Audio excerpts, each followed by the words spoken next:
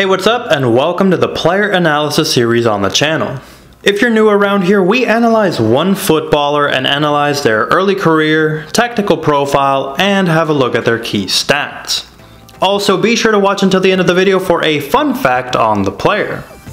And for today's video, I chose a young winger who shows a lot of promise for the future. Maybe you've heard of him? Today we're going to talk about Hirving el Chucky Lozano. Hirving Lozano was born on July the 30th of 1995 in Mexico City.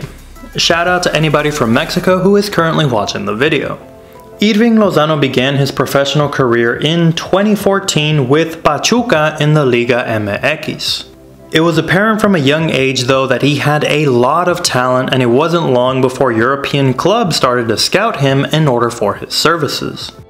Then, in June of 2017, he signed for Dutch side PSV Eindhoven, and in only his first season he went on to win the league title, while also being the top scorer for the club. As time progressed, he only improved, and in 2019 Lozano signed for Italian league side Napoli for a reported 42 million euros, which made him the most expensive Mexican player of all time. Many would consider Lozano as Mexico's best attacking threat at the moment. And once you have a look at his stats, it's definitely easy to see why. During his time in the Mexican League with Pachuca, he scored 44 goals and 28 assists in 152 appearances. Once he opted to ply his skills in the Dutch League, moving on into Europe, he still stayed very consistent and scored 40 goals and 23 assists in half the time, 74 appearances in the Dutch League. Very impressive, and also worth noting that he is very consistent not only with his goals but also his assists, being able to help his teammates with very excellent passes and crosses into dangerous areas. Then in 2019, once he moved into the Italian league, going into one of the top 5 leagues I would say in the world, joining Napoli, he has played in 23 games and scored 3 goals and 2 assists. Definitely a drop off once he has joined the Italian league, and there is a reason for this.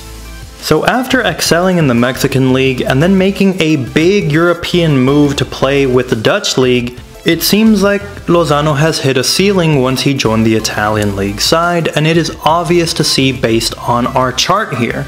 His appearances and goals and assists have all dropped significantly ever since he switched over in 2019.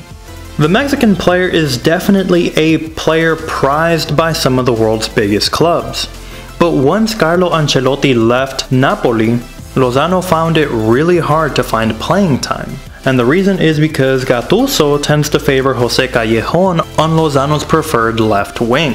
This has come to be quite the frustration because Lozano seemed to be getting better season by season, only to be halted in probably one of the most important times of his career. I would argue that Gattuso definitely knows that Lozano has plenty of skill and talent, but it seems to me like the new coach wants to see a work ethic or a dedication to the game that he apparently does not see in the young Mexican forward still. Maybe he does just need some time in order to prove himself to the new coach.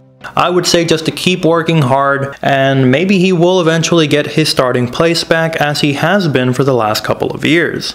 He's still very young at just the age of 24, so he still has a lot of playing years ahead of him, but I would definitely say that it is important for him to start getting regular playing time soon in order to keep improving and become arguably one of the best Mexican players of his generation.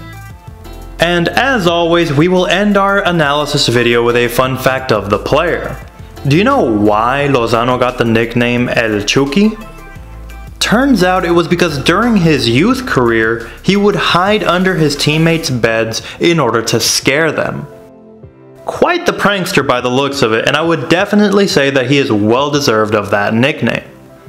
Thank you so much for making it until the end of the video. Be sure to give us a like if you enjoyed our series, and check out our other player analysis videos in our playlist.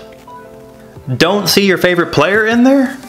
Well, drop their name in a comment below, as I do make videos for popular requests. Subscribe to not miss out on our future videos, and as always, I will catch you in the next one. Peace.